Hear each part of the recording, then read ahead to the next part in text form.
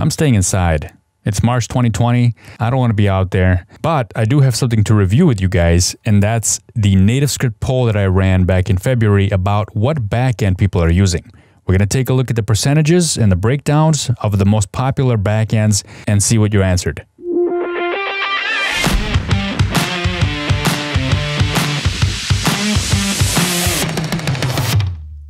All right, folks, welcome back. It's a little crazy out there. Of course, I'm talking about the coronavirus outbreak, and we're trying to go about our business as usual. Of course, some of us can't do that. So stay inside, don't go out there. I got supplies for maybe a week or two that I'm gonna have to make a run to the store, but most of the time I'm inside, and hopefully you're also staying inside and keeping yourself safe. All right, so in February, I did this poll about the NativeScript backend, and a lot of people responded, so thank you so much for that. There's 364 views here, 25 people liked it, and quite a few of you responded in the comments down here, so we're gonna go through some of that. I also got answers via email, and I got answers on Twitter. I'll mention some of those technologies. The ones that were linked in the form, though, that I sent out via email, those were limited to a set of a few technologies. We're gonna go through that first, and then I'll read some of your comments. Oh, and make sure you stay to the end of this video, because I'm going to be giving away this NativeScript for Angular mobile development book by Nathan Walker and Nathaniel Anderson. I am going to ask you to retweet this video and include the hashtag, but you got to find the hashtag. It's somewhere hidden in this video. Let's begin. Backends.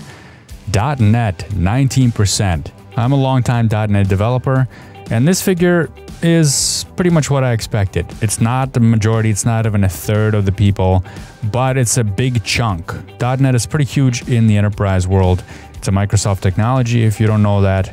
And yeah, you can run NativeScript applications with a .NET backend. Of course, the company that developed NativeScript, they're a very strong .NET shop. And some of the things you'll see in NativeScript, like for example, the views themselves were patterned after a .NET technology called WPF initially.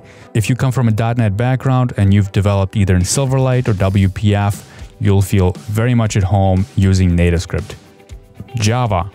Now here, it's quite a bit less, and I'm a little surprised by this number because I had expected there to be a lot more Java developers out there using NativeScript, especially since Java is a language that's also used in Android development. So folks that know Java can just go and pick up Android development and use those skills in NativeScript as well. So yeah, we know that NativeScript is JavaScript, which is not the same thing as Java. However, if you do write Java code, you'll feel right at home, especially writing against the native APIs of Android. Node. This is huge. This is the biggest chunk, and I think most of the responses I got in YouTube and Twitter also use Node. And this makes perfect sense because the Node backend is written in JavaScript. Folks that are writing NativeScript apps are also writing in JavaScript, so this makes perfect sense. I'm surprised that this number is not even higher than 37%, but that's a pretty big chunk. It's more than a third. If you're not familiar with Node and you're curious about how to do it with NativeScript, I have a video on this channel that introduces you to getting started very quickly and easily using Node and Express. This video is called Easy Dev Backend for your NativeScript apps. You can find it in my channel here. And I use Node and Express in all the pro courses on nativescripting.com as well. We run a backend along with the NativeScript application because we're developing a real-world app as the project in those pro courses. That applies to the NativeScript Vue Pro course that's new. There's the NativeScript with Angular Pro course and the NativeScript Core Pro course. All those courses are available on nativescripting.com, and there's links down below. Check out the discount codes. There's also free courses available. We're not using the Node backend in those, but if you want to check out, if you're just getting started with NativeScript, you can check out the free courses there as well. Links down below, folks.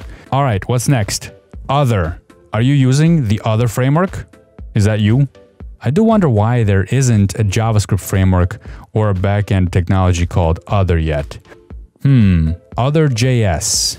I'm gonna check npm.js right now and see if there's anything called Other. 5,434 packages called Other. Check it out, there is an Other JavaScript library on npm. Published 4 years ago. What does it do? Fun times with code. Very descriptive. ES6 has many cool features. Some are potentially useful. What is this? No idea. I think it's just somebody sitting on a name called Other in npm. What is that called? Name squatting? Package squatting? Anyway, let's continue. This one is a big one. Huge, bigger than Java, bigger than .NET, smaller than Node, but I did not expect so many people still using PHP. Oh, sorry about that. Nothing against folks that are using PHP, and there's no reason why you shouldn't still be using it. PHP has come a long way, especially with things like Laravel, really like shaping the framework that you should follow. Because back in the day, PHP used to be a mess, and folks that developed in PHP really just had code all over the place. It was disgusting to look at. If anybody worked with ASP, the classic ASP before ASP.NET came out, that's what PHP looked like as well. Anybody worked with that, by the way, with ASP? Let me know down in the comments below. That's old school. You've been around for a while if you did that. That was actually my first technology that I started with server-side web applications. And it was a pain. Good times. Anyway, PHP is huge. Surprising, but not surprising. And finally, Python. Python is really picking up steam. It's an overall good language for all kinds of things. Scripting, web frameworks, backends. I have very minimal exposure to Python. A company that I used to consult for had a really big, heavy investment in Python, and it worked very well for them. Now, I know what some of you might say here. You have languages mixed with frameworks, mixed with other. Well, kind of, yeah. Because .NET might be a framework, but overall .NET is a CLR. It's a common language runtime. So even though you have a couple of different languages there, it's the same runtime. So that's why I included that one. Node is, while it's not a language, Node uses JavaScript, and there's just no way around that. So really, these are pretty much languages. And these languages cause backend stacks, so they go hand in hand. And that's why I phrased these options the way I did. Again, thanks for your comments, folks. Let's read some of these now. Lars says, I'm using NativeScript for Angular. The backend he's using is Vertex, Java on steroids. I have no idea what Vertex is. I've never heard of it. Anybody else using Vertex? Let me know in the comments. Thanks, Lars. There's so much new stuff out there coming out all the time. It's crazy. I don't know how you can keep up. But I guess if you're on the Java stack, you probably know what Vertex is. Ramazan is using Node. We have a few .NET folks. Malik is using Symfony, so that's a PHP alternative to Laravel, I guess. PHP, Node, Andrew is using Node with Express and MongoDB. Will is using PHP at the moment. Here's a Python user. Python and Django is a popular stack. Ernie is using serverless stacks with Firebase. Interesting. Is anybody using Firebase in production? Whenever I hear about Firebase, it's really cool to get started and to do really small projects. But is anybody using Firebase in a big production application? PHP WordPress as backend. Interesting. I would not recommend that. Duty is using Nest.js. That's another person using Nest. Tyler Blake is using .NET. Hey Tyler, good to see you. Tyler is one of the old school NativeScript folks. I got an interview with Tyler on this channel. So he's using .NET for his production applications, and for personal projects, he's using Firebase. And that makes sense. I completely understand that. Karim is using PHP with Laravel. Santo Papa Vaticano is using Firebase and Laravel. Robertino Vasilescu is using Node.js and PHP Symfony. Another person using Symfony. Interesting. I gotta look into that. Pavel Bogdanov is using mostly Node.js. Finn Gutteridge, PHP Laravel. Donnie Pro is using Python. Richard Vink is using Node.js in Firebase. Aslam Abraham is using PHP with Laravel. Raul Gracia Lario is using Ruby on Rails. That's the first Ruby on Rails person here. I did get a couple of people using Ruby on Rails on Twitter. So you're not the only one out there, Raul. Furtis is using PHP Laravel. Div is using Nest.js. Computerman 2020, I would use Node or Convey. Huh. Jcard is using PHP Laravel. Brian Liu is using Nest.js. I've seen many comments by Brian. He's a NativeScript Angular developer and, of course, an Angular Pro member. Thanks for the comment, Brian. Leo Croft Stewart from Jamaica, I believe. For the most part, I have PHP for my server connectivity, but recently I decided to use Firebase. No turning back now. Nice. Rajesh is using Node. Hannes is using Nest. Nest is really popular. I guess if you're using Angular, then Nest is the way to go. Ozza is using .NET Core. By the way, I love .NET Core. It's such a huge improvement over the old .NET framework. I love it. PHP Slim framework. Never heard of that. PHP Laravel. Everybody knows that one. Thanks, Abdullah. Ernie is using Node.js. Kern is using PHP.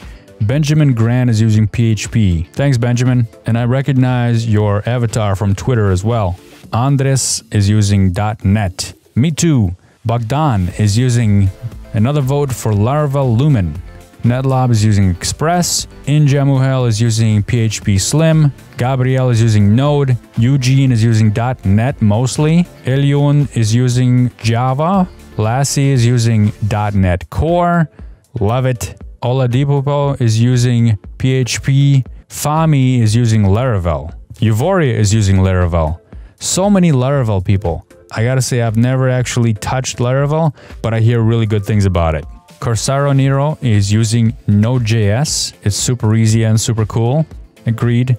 Sujan is using .NET Core. Ismail is using .NET OFC. .NET OFC. What is .NET OFC? Maybe OFC is some kind of thing I don't know about. Of course.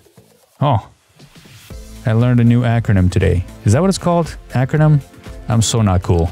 Perpetual is using Firebase or Node.js. Anoop is using Node and Java. And Satish is using Node.js. So as you can see in the comments, we got a ton of people using Node, and Nest.js is, I believe it's an Angular related framework built on top of Node and Express. So there you go, folks. A little bit on the long side for this analysis, but if you stayed to the end, you might have caught a little Easter egg I placed in the video. And if you did, I'm going to send you this book. This is a NativeScript for Angular mobile development book by Nathan Walker and Nathaniel Anderson. This is a really great book for you to use, and it has some really pro-level tips in here on how to develop NativeScript with Angular applications. I'm giving away this book. All you got to do is just tweet a link to this video and include that hashtag in your tweet that I've implanted somewhere in this video. I'll choose one person and I'll send that book over to you. All right, folks. It's been fun. Thanks for all your responses, and I'll see you next time.